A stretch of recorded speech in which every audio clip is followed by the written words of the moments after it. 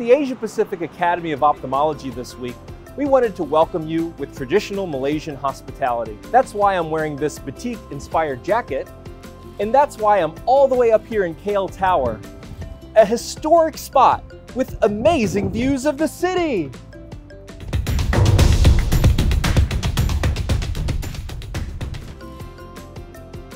It's crystal clear that in 20 years, final programs like the APAOs have changed dramatically.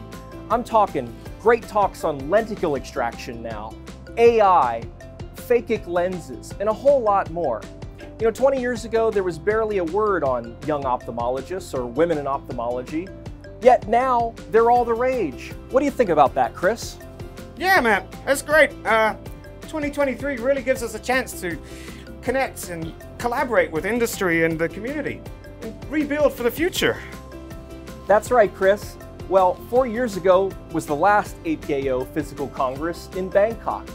We're reconnecting here in KL, and it's going to be great. There's over 3,000 delegates from all corners of the globe. That's right, Chris. There's 4 days of symposium, workshops, wet labs, exhibition, social programs, and a whole lot more. There's a real buzz and excitement in the community here. So don't look down. I mean, don't miss out.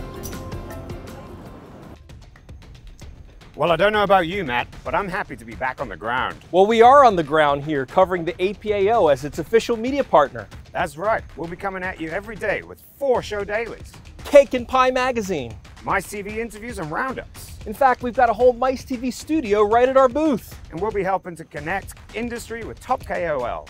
Chris, this is just the start. We're going to be covering 36 shows worldwide. That's right, Matt. So whether you're here with us in Kuala Lumpur or somewhere else in the world, make sure to tune in and follow our conference coverage.